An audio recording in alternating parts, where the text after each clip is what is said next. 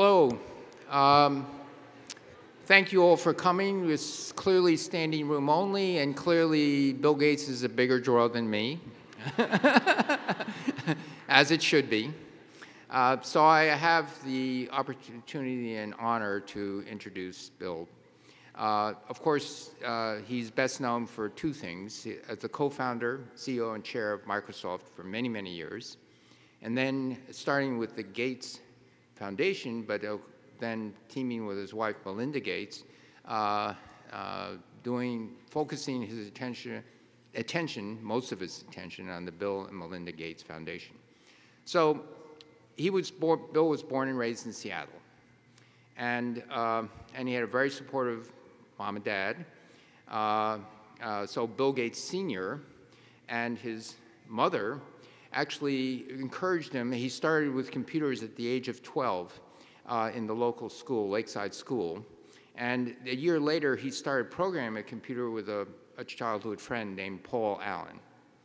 So then a couple years later than that, he goes to Harvard and becomes one of the very distinguished Harvard dropouts that they've had in their history. By the way, Robert Frost, who I mentioned in my talk last night, was a high school Harvard dropout. And so he started Microsoft with Paul Allen at the age of 20. And in '94, he started the William H. Gates Foundation. And so is it the junior or the senior? I don't know. I forgot to ask him. Probably the senior, but it doesn't matter. And 3 years later, the Gates Library. And in 2010, it became the Bill and Melinda Gates Foundation. And to date, they've spent over $53 billion. And I shouldn't say spent, I should say invested that money. Starting with global health, and also strengthening public education in the United States. But since then, branching out more broadly, now beginning to include energy and climate in terms of energy poverty, climate mitigation and adaptation, and gender inequality. So I just want to, on a more personal note, I've known Bill for a while. He was part of an American Energy Innovation Council, which had 7 members, Bill, Norm Augustine, other legendary people, and they wrote something in 2010 called A Business Plan for America's Energy Future. And they had about 6 recommendations. The most important recommendation was they wanted to increase RPE funding, which at that time was funded at $200 million, and said, no, no, no, make it $1 billion. I fully agree with that recommendation. And $16 billion a year on clean energy. So, and in 2012, he agreed to come to an RPE summit, and I interviewed him, so to speak, for about 45 minutes. Now, in 2015, he founded, with some of his like-minded friends, a new venture fund called Breakthrough Energy Ventures. And it's to really get access, cheaper energy, to really develop and deploy breakthrough energy technologies that reduce greenhouse gases, but also generating a financial return. And many of the early employees were from the DOE, especially RPE. Dozens from RPE, which shows how good those employees at the Department of Energy were and how good the taste of BEV was. And so I just want to close by saying I've long admired Bill for a number of reasons, but mostly for his commitment to changing the world for the better, and for his really insatiable and wide-ranging intellect that I've gotten to know. So, with that, Peggy, do you come out? Bill comes out. Great. See how unscripted I am. Anyway, so with that, I give you Bill Gates.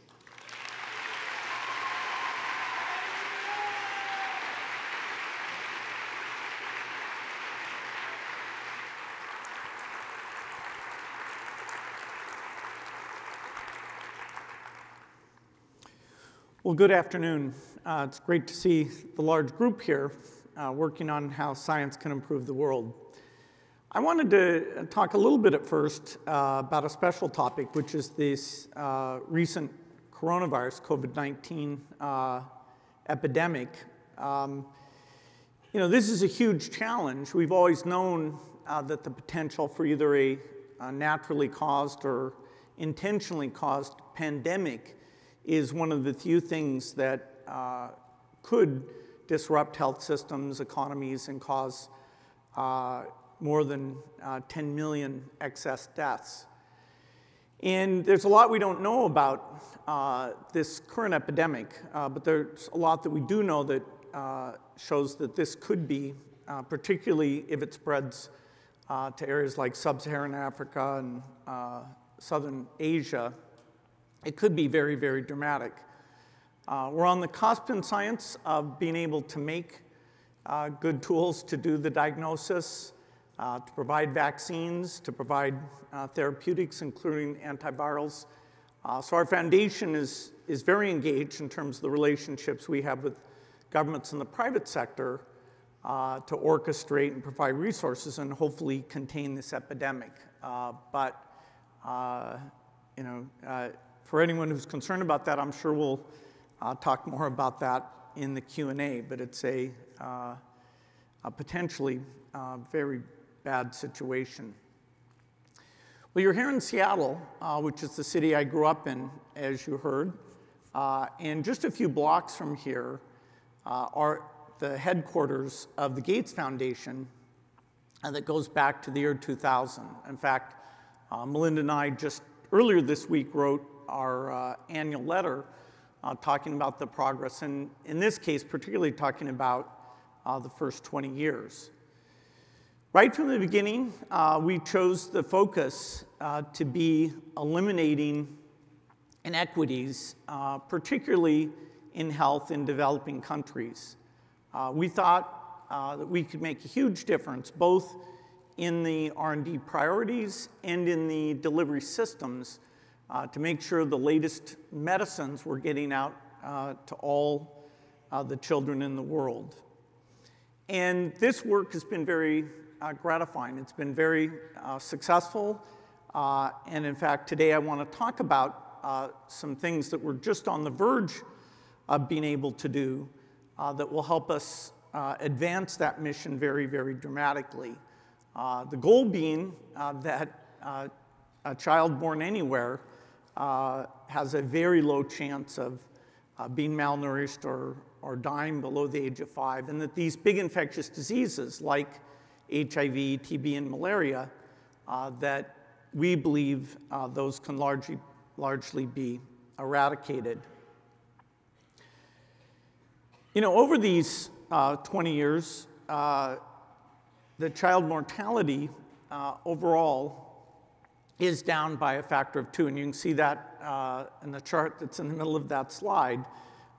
In 1990, it's over 12 million children are dying under the age of 5, and most recently, it's about 5 million.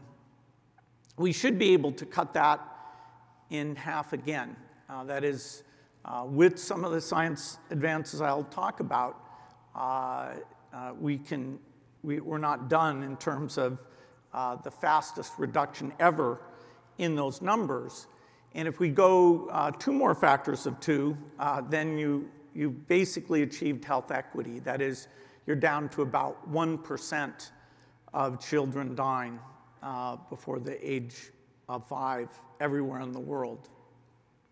In addition to those deaths, another tragedy that isn't talked about to the same degree, but is, if anything, more impactful, and that is that nearly 250 million of children are malnourished.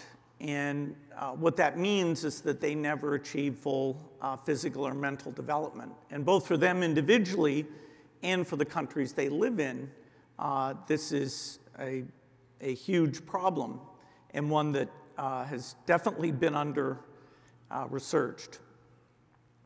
So to get to this health equity, of course, science is where we start.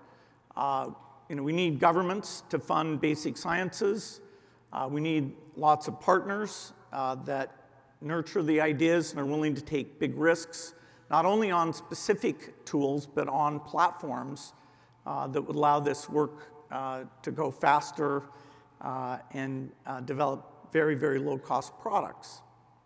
We also have to understand that the health systems in these countries have very limited capabilities. So anything we do that requires a doctor, that's not going to scale to reach the entire world. So, it's got to be super low cost, easy delivery, very little training involved. But it does represent an opportunity. These developing countries are where the population growth is taking place. It's where the economic growth is taking place. By 2050, sub-Saharan Africa will be over 2 billion people.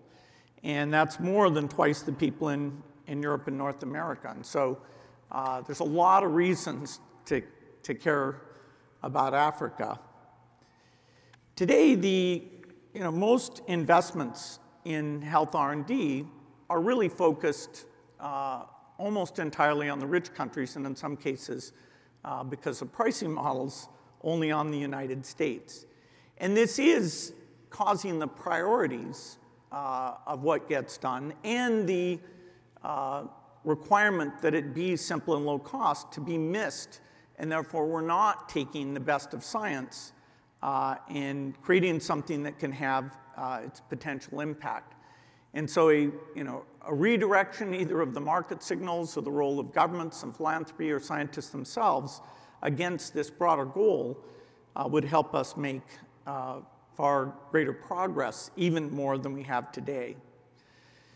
We have an opportunity with the advance of tools like artificial intelligence and gene-based editing technologies to build this new generation of health solutions so that they are available to everyone on the planet. And I'm very excited about this. The rate of progress will be faster. The number of people who care about this or engaged in this, partly because of the success of these last 20 years, I feel there's real momentum and some of these challenges can be solved. I grew up, as was mentioned, going to a private school here called Lakeside, and that's where I first had the opportunity to use a computer. At the time, it was a computer that was connected over a phone line, very expensive, a little bit confusing, and so the teachers all kind of gave up, and a few students persevered, including myself and Paul Allen. And so, we sort of got addicted. We fell in love with this, messing around with this computer, trying to get it to do things. Even in those days, the vision of what computing could do was very expansive. In fact, down at Stanford Research Institute, in 1968, they actually built Shaky the mobile robot. It was able to move around, lift blocks, it had vision. It's kind of funny today that we're still on the verge of, will there be this type of self-propelling robot? Are there applications that it will be effective in? I was meeting with a number of startup companies this morning, still trying to crack that market. So it proves that although science goes very quickly, sometimes the challenges we take on are very difficult. The Shaky could see those blocks, but of course that was a very self-contained, well-defined environment that it was able to operate in.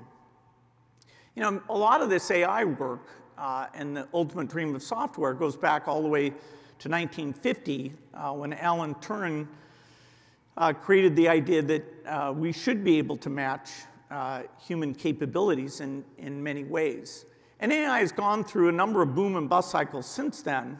You'd have to say we're in a boom cycle right now, although there's some very profound things like being able to read and understand textual material like a human does that we actually have no idea how to solve that problem. And it's sort of the next on the agenda and very hard to predict when we'll get there.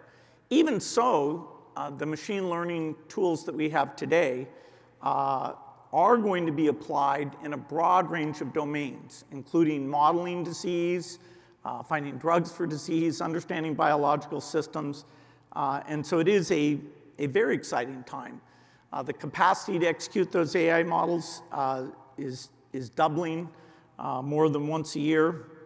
So we're going up even faster than so-called Moore's Law by building these very special purpose things to execute both the creation of deep learning models and the execution of those models.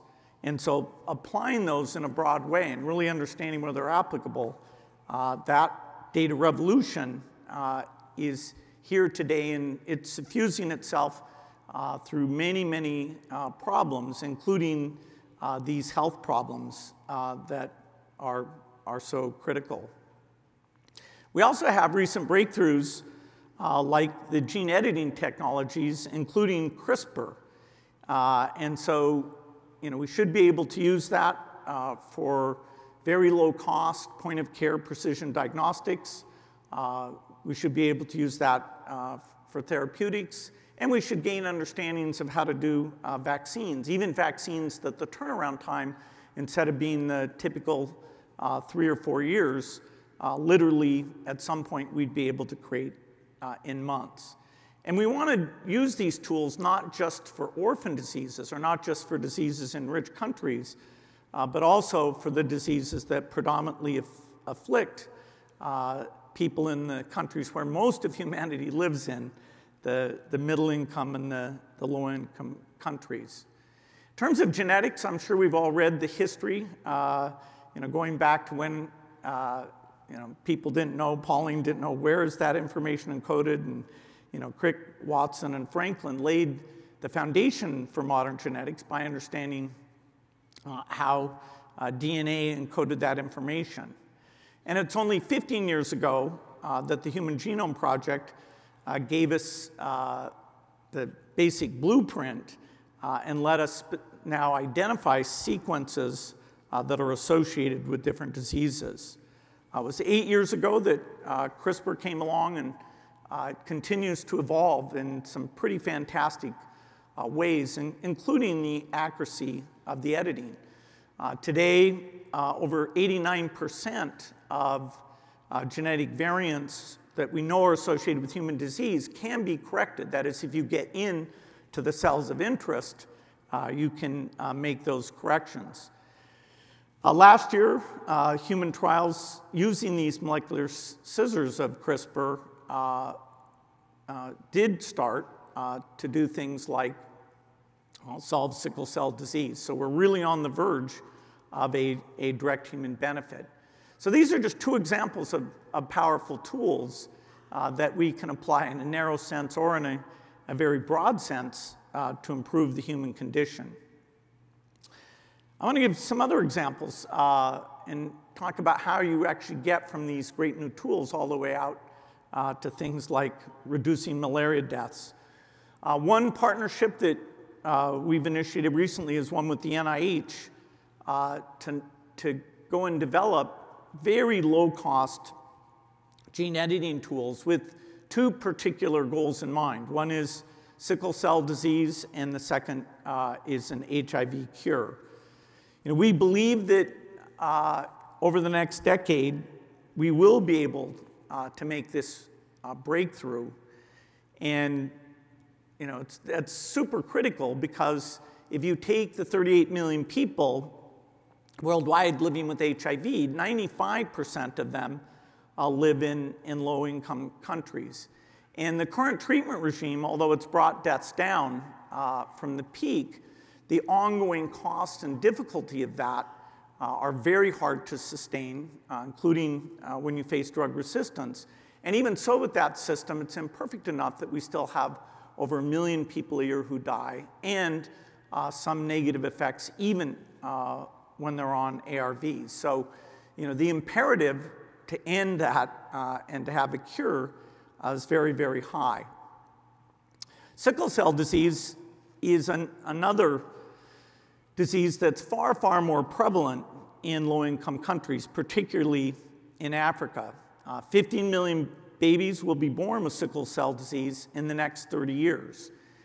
And the exact outcomes for those kids in terms of what their life expectancy actually isn't tracked very well, because the diagnostics just recently have gotten cheap enough, and some of the therapies that can help extend their life have gotten good enough, and enough progress has been made on the other diseases, that this is now a big enough part of that childhood death rate, particularly in places like Nigeria, that it is a priority, and now the R&D is being applied. But today, we believe that over 90% of the children born with sickle cell do not survive till their 5th birthday. These ongoing trials that are using the expensive approaches are very, very promising, but you probably know those things today because of the ex vivo approach they use. Those are over $1 million. And the equipment and the doctors and things that are involved in executing those procedures definitely keep them out of the broad low-income country usage. And so the goal here is to not have the typical multi-decade lag between when a breakthrough is available in, say, the United States and when it gets out broadly to help anyone. The goal here is to shorten that, if possible, to well less than a decade. The vision is to have in vivo gene editing techniques that you just do a single injection using vectors that target and edit these blood-forming cells, which are down in the bone marrow, with very high efficiency and very few off-target edits. And that's the vision of how you could literally get out and save all of those lives and bring this incredible disease burden to an end. Similarly with HIV, the goal of the collaboration is to investigate in vivo gene editing that could drive a functional cure for all of those 38 million people who are infected. Again, it's a high bar in terms of how simple and how low cost and how rare the side effects would have to be. But we do believe that it's possible. Amazingly, gene editing is also the most exciting tool for us for the work we do in malaria. Malaria, you probably know it's gone from 1 million deaths a year, mostly young children in Africa now, down to about 400,000. But it's a very difficult disease to bring down from that level. There's outside biting, there's drug resistance. It's very, very difficult. Here, the idea is instead of editing human genetics, it's to use CRISPR to create what are called gene drives. That is a gene which is inherited by all the offspring. If one of the two parents has this particular mechanism, then all of the offspring that has a parent with this, it's driven into the progeny. And so we're working on genes that either reduce mosquito populations or eliminate the Anopheles mosquitoes, which are a very small portion of all mosquitoes, but those are the ones that carry malaria. And if you could change their gut structure a little bit, then the parasite would not be able to burrow through their stomach back into their salivary gland, which is part of how that cycle of infection is completed. Another area, and this is a very broad area, where we need much deeper understandings is in newborn health. Here I've split all these deaths of children under 5 into 2 different categories. You have neonatal deaths in orange there, and you have the postneonatal, that is after the first month of life, on the right. And what you'll see is it's amazing that almost half the deaths are in those first 28 days. In fact, in a region where you don't have malaria, it is already over half of the deaths are in the first 28 days. And so the progress we've made, particularly against respiratory disease, diarrheal disease, and malaria, that has been in that 1 to 60 month category. So we're really, full speed ahead, with lots of new things on the way for that blue area. But in that orange area, you'd be stunned how little we know. You know, most of those deaths are done. There hasn't been in the past any type of autopsy, and so you just do what's called a verbal autopsy, where you have various symptoms. And so since we don't know the root cause, either of the prematurity that's responsible for some of that, or low birth weight, or those early conditions, until we actually understand that, coming up with the new interventions is going to be very difficult. This is an area where, you know, the sensors and tools have gotten so good that we can create, even for births in low-income countries, really large data sets where we're doing ultrasound on the mother and taking blood samples during pregnancy, things where we take biological samples of the baby and really try to understand what the pathogen there is. And as we gather that data, which the ultrasound and other low-cost wearable sensors are making very cheap, and we apply the AI to identify those factors, even in some cases identify them in advance for particular pregnancy so that we can come up with the right intervention, we think we can have a big impact here. We are seeing more and more incredible links between maternal undernutrition, the maternal microbiome, and premature birth. And by looking at these abnormal states of the microbiome during pregnancy, we may be able to give pregnant women microbial therapeutics as well as nutritional interventions that improve fetal growth and reduce the risk of stillbirth or preterm or low birth weight fairly dramatically. You know, another area that was not a priority in science, but now with these new tools and the right types of grants is coming in, and the improvement in the human condition that will come out of that is extremely high. The microbiome is also the key to the optimism we have about reducing malnutrition. I mentioned how widespread that is, and how in terms of even more than those deaths, reducing the quality of life, this is a very dramatic thing. Even if all you care about is deaths, it turns out it's these malnourished kids that are so fragile that when they get diarrheal or malaria or pneumonia events, they're the ones who are likely to die. The kids who are on their growth path, whose weight and nutritional status and therefore immune status is strong, are far less likely to die. So if you want to deal with those further reductions, a solution for malnutrition would help the survival rate dramatically, but even more importantly, it would improve the quality of life for that individual, where they would achieve full mental and physical development. We are now starting to understand these microbiomes, and we are seeing there are substantial differences that explain the growth faltering. And so now we have trials out to look at various interventions, some which appear that they might be low cost.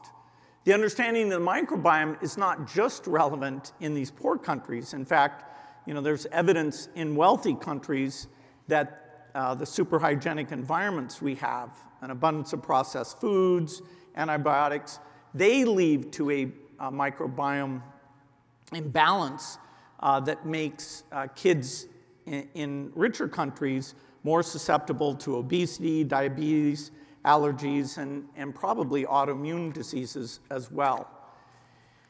And so, I'm sure you see all these startup companies looking at microbiome interventions, even for diseases where you wouldn't naturally think, like neurological disease, where there is, in fact, a correlation. Whether people will map that into causation is yet to be proven, but this is a very exciting area.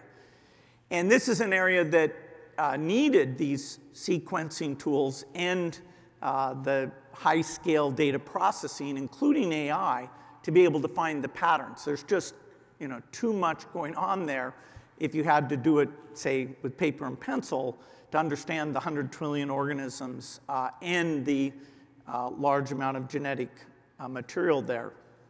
And so, this is a fantastic application for the latest AI technology. Another new approach that the foundation is very enthused about is the organ on a chip. And in simple terms, the technology allows in vitro modeling of human organisms in a way that mimics how they work in the human body. There's some degree of simplification. Most of these systems are single organ systems. They don't recapitulate everything, but some of the key elements we do see there, and including some of the disease states. So, for example, with the intestine, the liver, the kidney, it lets us understand drug kinetics and drug activity. We also are culturing a human intestinal microbiome on a chip that will let us understand the interactions between microbiome, nutrients, and pathogens in a systematic way. Another area that looks to have promise is the vaginal microbiome. It's pretty clear that an imbalance there dramatically increases the risk of HIV acquisition, and that because that's very prevalent in Africa, that's part of the explanation of why the disease spreads in large numbers there and less so in other locations. And so the question is, can you intervene in a way that changes that risk? Another organ on a chip that's very promising for us is the lymphoid organoids to understand vaccine responses. Could let us develop vaccines far faster and understand things like adjuvants that are very critical for a lot of the new vaccines we're working on. Well, another area that I wanted to mention is the connection between climate change and health. Climate change rightly is getting a lot of focus, but the richness of how we go about minimizing the damage and reducing those greenhouse gases, certainly you wouldn't say that we have a plan. The term for the reduction of the gases is mitigation, and the term for minimizing the negative effects is adaptation. Adaptation, that is helping people deal with climate change, hasn't got nearly as much attention. And that's partly because the vast portion of the suffering that will be caused is for subsistence farmers near equatorial regions. And so you have this mismatch where the place where the money and science are and the place where the historical emissions are is almost entirely separate from where most of the suffering will be. As you get more extreme weather conditions, floods, droughts, you get more pests and disease, and it means the percentage of years where your crop almost entirely fails will go up very substantially. And of course, then that means those kids, the rates of malnutrition can go up even higher. And as I mentioned, that very directly connects to the survival rates and the ability of those people to achieve their potential, to be educated and get that country out of a cycle of poverty and move beyond it. And so, in a lot of ways, because of these complex dynamics, the impacts of climate change for the poor countries really aren't being talked enough about and elucidated as much as they should. Now, there are potential scientific innovations here. Historically, the Green Revolution was fantastic with the cereal crops in terms of avoiding widespread malnutrition that many scientists predicted. The groups that do that research are called the CJIR, and they're around, not as well funded as they should be, but it is possible using their technologies to deal with heat, deal with salinity, deal with drought, deal with flooding. There's some very good examples of that. For example, a rice called scuba rice that can withstand flooding. It's almost magical because the previous rice varieties would die if there was excess rain. We also have a team at the University of Cambridge that's using evolutionary genetics to help maize and other cereal crops deal with microorganisms in the soil to capture nutrients and waters. And what that means is if you're a farmer without access to extra inputs, including fertilizer, these seeds will be extremely productive relative to the ones that you've had today. It's like a second generation of the Green Revolution, but understanding the shortcomings of the first and dealing now with the negative effects of climate change as we have a chance to more than double the productivity of those crops, which means that even if you're having some tough years, your ability to maintain a buffer stock and not suffer from malnutrition would be greatly improved. As I said, our foundation has been 20 years at work, and we still have many, many challenges. Our focus here in the United States is the quality of the education system, both K through 12 and post-secondary. And that's an area where the importance is clear, and so we're very dedicated to that. But the rate of improvement, there's no equivalent to, say, cutting that under 5 death rate, although there is a lot of promise at small scale in terms of making education better. The thing that our education work and health work have in common is they're focused on equity. Healthier and more equal world, I think, is something that we should accelerate. Disease is not only a symptom of inequality, but it's a huge cause. And likewise, low-quality public education drives inequality. When we first started our foundation, we were very optimistic about the power of innovation.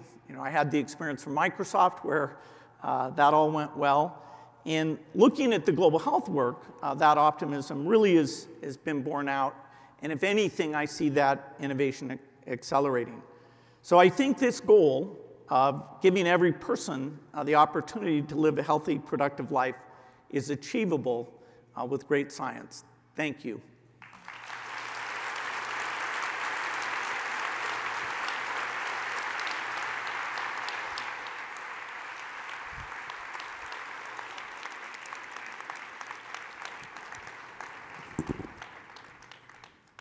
Well, thank you so much. I'm Peggy Hamburg, the chair of the board of the American Association for the Advancement of Science, and I have the rare pleasure of having a few moments to chat with Bill Gates after that remarkable speech. Really, you covered so much ground and addressed so many important issues and managed to, synthesize cutting-edge science with some of the biggest problems before us and some of the really most powerful and poignant issues in our world, addressing poverty. You may not know this, but you and I were in the same college class. The only difference is that I actually graduated. But listening to you, I would swear you've gone to medical school. I mean, it's remarkable, the depth and breadth of your knowledge.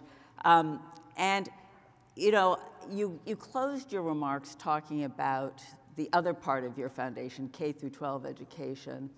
AAAS has been dedicated for a long time to improving science education. I'm just curious if you have any reflections on how we actually can do better. Here we are, as rich as we are and as accomplished as a nation, and yet I think we keep dropping in terms of our standing amongst wealthy nations, in terms of performance of our kids in science and math. But do you have some reflections on? Well, certainly, if you ever get discouraged about U.S. education, you can go into some public schools and some charter schools, and when they have a group of teachers and the right culture, often long school day, long school year, a way of engaging the parents, a way of making the classes very interactive, you can see magical things. Places like High Tech High down in San Diego or various KIPP charters. There's a Summit School 2 miles from here that has all very low-income parents, but it's an amazing school. So every time you see that, that microcosm, you think, wow, why can't we scale this up to the 50 million K through 12 students? And why, as you said, the US educational results are only a tiny bit improved over the last 20 years. The percentage of resources we put into it are increased quite a bit. The relative strength of other countries, including most notably China, they have soared way ahead of us. Even Vietnam now, which is a fairly poor country, has these fantastic educational results. It isn't like a typical science, though. If you say, hey, here's two curriculums, say, physics A and physics B, the ability to control for the way it's taught and which students are there and really say, is this one better? And then engage in constant improvement. That framework doesn't exist. And so even for the curriculum piece that is subject to this fixed cost of R&D and low cost of replication, kind of like software or medicine, where you'd think we'd be doing fantastic things, that has not yet taken place. And partly because people don't agree on the goals, partly because it's hard to do right. It's kind of like the steam engine before they could measure the output. Once they got the calorimeter to really say, okay, here's the output, then they did 100 little tweaks and over time doubled the capacity. And so I still feel that if we create the right framework for continuous progress in teacher training and in the curriculum and in the various online tools that can engage the child, it's not, people thought, okay, we'll put stuff online, but online doesn't solve the problem, that it's all about motivation. We've had, if you want to learn physics, fine. Feynman wrote a book, sit down, read it. If you're a highly motivated student, believe me, the bits are there. So motivation is the key thing, not how do you make it interesting, and if somebody's confused or they don't have confidence, how do you keep them engaged? And there is some great work about persistence and how you encourage persistence, but the progress there, contrary to what we assumed, is quite modest for the field as a whole, not just our foundation. Right. We have to figure out how every student can have the Rocky the Robot moment or whatever that sparked your interest in computer science and all the rest. Let me also now go back, though, to another aspect of your presentation where you started, coronavirus, because that is something that very much is on the minds of people today. And we had a good session this morning on coronavirus with Scott Dowell from your foundation presenting. And you actually have written so thoughtfully on both natural and intentional biological threats and the catastrophic risk that they pose. But we see these continuous sort of cycles of crisis, concern, and then complacency. And you've been in this business now a while, watching various epidemics and epidemic threats, SARS, Ebola, the 2009 H1N1, now coronavirus. And, you and your foundation, have stepped up to the plate also with the current investment you're making of $100 million to help make sure that there's adequate preparedness and response capacity in some critical parts of the world and on some critical aspects of response. But, how is there anything that this current outbreak is making you rethink about how to do some of the R&D investment and the planning? How can we really start to think about creating a sustainable preparedness approach as opposed to these sort of one-off, we'll throw things at this problem and try to, muddle through, and then maybe some lessons learned. Each time we get a little better, I think, but you're sort of a systems kind of guy. Surely we can apply systems thinking and harness advances in science and technology and an understanding not just about what's needed from science, but also how to apply it. Well, certainly the good news is that just the plain old horizontal advance in how we make these tools will help us. That is, molecular diagnostics, those machines are getting cheaper. We have a plan independent of epidemics to get those machines to be fairly pervasive in developing countries. And those are such that even with a few weeks' time, when a new disease shows up, you can come up with the appropriate probes and data and then be able to do large-scale testing. So within a decade, the capacity to create diagnostics capability, we will be better off because we need that for the normal case. It's not going to be financed by some pandemic fund. The ability to create vaccines, there's a variety of techniques, RNA, DNA, and other techniques that are coming along. People like CureVac and Moderna who are looking at the coronavirus and other of these types of pathogens. Those aren't the only companies. But so that should help. There's been a huge underinvestment in therapeutics, particularly antivirals. I think once we get past this, and hopefully that's not too long from now, I do think that's something China may step up and others will realize there's been an underinvestment there. If the same disease comes along many times, like Ebola, we're actually going to do a decent job the next time Ebola comes along. We have diagnostics, we have a therapeutic, we have a vaccine, and I was just seeing a presentation by some modelers yesterday, the understanding of how you engage a community, in that case, being willing to go to the health facilities when you're sick and being able to make sure that self-burial practices are followed. Unlike coronavirus, where you're infectious earlier in your disease, so you could be on a plane or bus or in a store and infect lots of people, Ebola, the good news about it is that you're not very infectious until you're incredibly sick. So it's mostly caretakers or people who touch your body at a funeral who get infected and then maybe take it to another location. So Ebola's, the spread rates of these diseases and the nature of when they're infectious means that they are many orders of magnitude different. Ebola is terrible, but it's not like a 1918 flu. Right.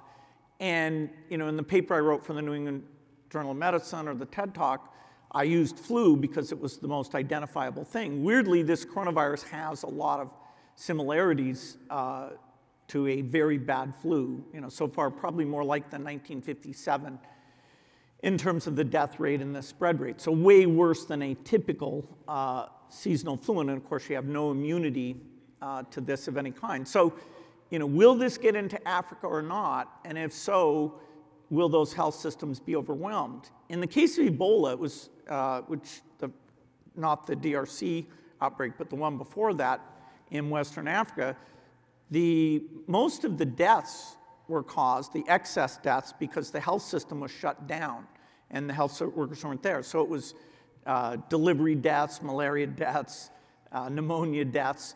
Even more, Ebola was directly about 10,000 out of 50,000 excess deaths in 3 countries with a total population of 30 million. And so it's not just that direct effect, it's also the panic, the overload, things that infect health workers reduce your already very limited capacity. And so this disease, if it's in Africa, is more dramatic than if it's in China. And I'm not trying to minimize right. What's going on in China in any way. Yeah, well, I certainly think that we know how quickly healthcare systems, even in this country, can get overwhelmed in a bad flu season, et cetera. So it's easy to imagine the situation you talk about in Africa. I was so struck in your presentation about the commitment to really provide access to important innovations where they're needed, and talking about treatments for sickle cell and HIV, where right now we're anticipating, as we look at gene editing and sickle cell treatments, that they're going to be very, very costly drugs. People are worrying about how we're going to pay for them in this country. And you know, you are an optimist in terms of the ability to actually go between your current solution and your future solution on this slide. You know, again, I love your optimism. How doable do you really think that is, near term, long term? And is it going to be sort of rethinking the paradigm, better application of science and technology, some combination of both? And of course, will there be this, you know, sort of sustained investment and attention to the problem to really realize the goal? Yeah, the disparity is that for many things, the capitalistic profit incentive and the actual human need for some innovation, those are very closely aligned. In the case of diseases in poor country, take, you know, malaria as an extreme example, the families who have children dying of malaria essentially have no voice in the marketplace because they have no money, and their government doesn't have either the research capacity or the money to cause those things to be done. So we do see this mismatch. Now, historically, if you had diseases in the rich world that also existed in the developing world, if you waited like 20 to 30 years, often as the patents came off, the manufacturing techniques improved, the marginal cost, say, of the measles vaccine got to the point where it's available to everyone. And that really improved life everywhere. I mean,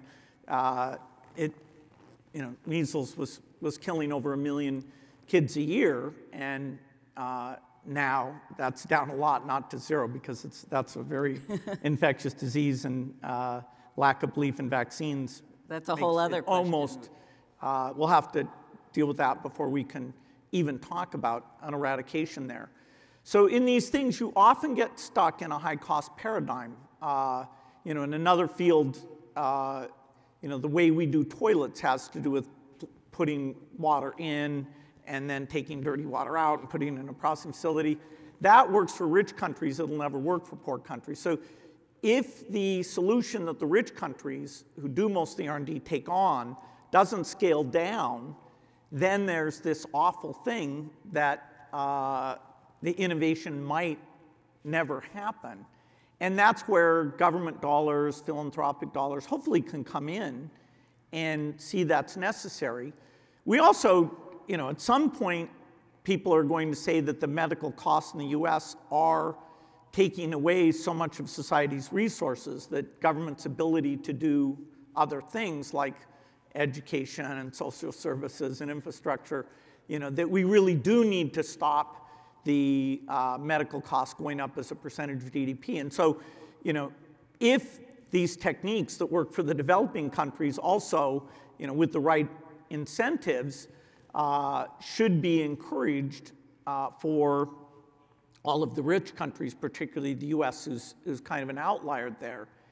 And, you know, so making sure that the barriers for doing these trials and that, you know, the risk money will be there, there still is a societal need that the current structure, you know, doesn't really draw out. But I do see an alignment as people get more serious about US healthcare costs.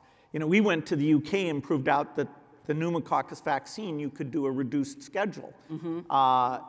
Now, we were telling the developing countries they could do a reduced schedule, but they don't like to be told that, oh, because you're so poor, you should do it some inferior way. So we had to get a rich country to go to what's called the 1+1 schedule for that vaccine in order to say, yes, this is the gold standard. It's good enough for UK children, and therefore you should entertain the idea that you, with very limited resources, who, by eliminating one of these doses, you can probably introduce a whole additional vaccine and save, you know, literally hundreds of thousands of lives. So it's very complicated because the rich world, which is the gold standard, the FDA, the trade-offs involved are different in a rich country than they are in a developing country. And trying to make all of that fit together is sometimes very, very tricky. Yeah. Well, I see we're already running out of time, but you mentioned briefly in passing the vaccine hesitancy issues and how that's beginning to affect our opportunity to make a difference, eliminating or eradicating a disease that we have a safe, effective, and even cheap vaccine for. This concern about misinformation that's out there about issues, the anti-vax movement, the anti-GMO, I'm sure as you've done your work on gene drive and mosquitoes and malaria, you're getting pushback. How do we address some of these current trends where we're awash in information, some of which is good, some of which is bad? People are using social media to push agendas, and there seems to be in our country and in other countries of the world a growing sort of skepticism about the value of experts and expertise. Just your perspective on that would be wonderful to hear. Yeah, so there's two different trends that are both concerning. One is that titillating false information is more engaging than true information. Just saying, hey, the MMR vaccine has been proven not to increase rates of autism, people don't click on that like mad. But the idea that, they're out to get you, it's mercury, it's terrible, hear this sad story, that's easier to click on. And so there's that, and then there's this general notion of, hey, if the experts say something, are they somehow biased or naive? GMOs came out at a time when Chernobyl had just happened, mad cow disease was, looking like it could be large numbers, and the benefits at that time were very modest. And the amount of explanation of what was really going on and the safeguards there and how other ways of making seeds with radiation are even worse, that argument didn't succeed. And we don't care about Europe for that. And until we want to do measles eradication, we're not as involved in the rich world vaccination thing. But we get the same type of scares and misinformation in countries where if you drop the vaccination rates, you immediately get tens of thousands of deaths. Not like the US where these diseases aren't prevalent enough, so it's fairly unusual. Like, New York City had a measles outbreak, but it didn't spread too far, and the kids in general were well nourished enough that the number of deaths was, I think, actually zero in that case. Mm-hmm. There were cases in Europe, both in pertussis and measles, where there actually were deaths. So, is it the case that you have to have deaths before people pay attention to something and go, wow, okay, this is a huge mistake that's being made here. In the case of GMOs, the mistake is that those seeds, Europe, okay, they can pay whatever they want for their food, use any approach they want.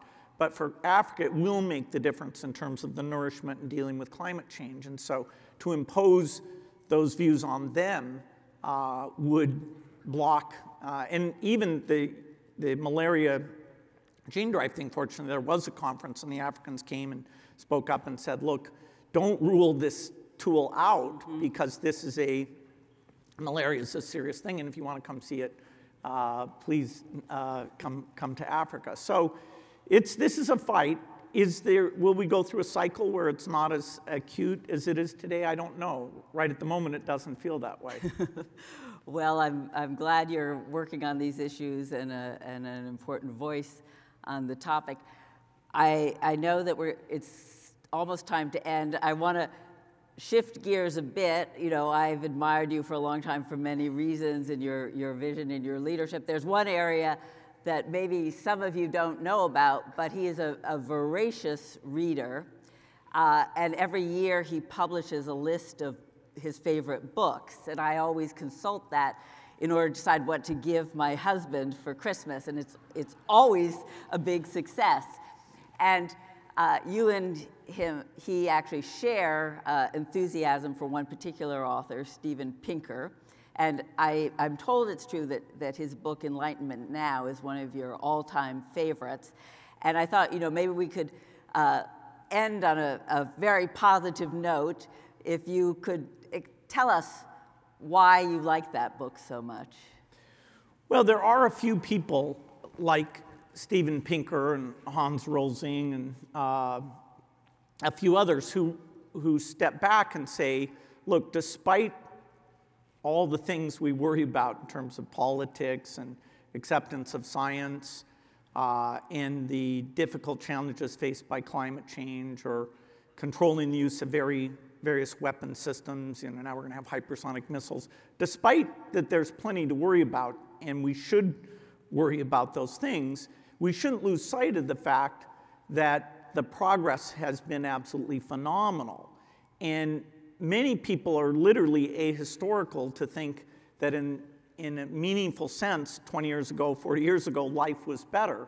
And that's just not the case. Yes, there are huge problems, but if you're a woman, if you were gay, if you were subject to certain diseases, if you lived in developing countries, 40 years ago was dramatically worse than it is today. And so if we're going to solve our current problems, having a perspective that, yes, we have solved some problems, we're not, and completely changing how we run government, you would feel differently about that if you really examined your progress and said, however imperfect it is, the system largely worked to make that progress. If you think, no, we're just worse off, so let's just roll the dice and try some utterly untried approach to governance, or block new science because some people even think that it's net hasn't been a good thing, you're really losing perspective. And so the good news is, if you read these books, they're both very factual, very readable, very educational, and they remind you that great things have happened, that people like Norman Borlaug with the Green Revolution, or Maurice Hellman with vaccines, there's some incredible heroes, and we should look back and regain our optimism despite the fact that particular problems look very, very daunting. Right. Well, let me end by thanking you for the great things that you have made happen.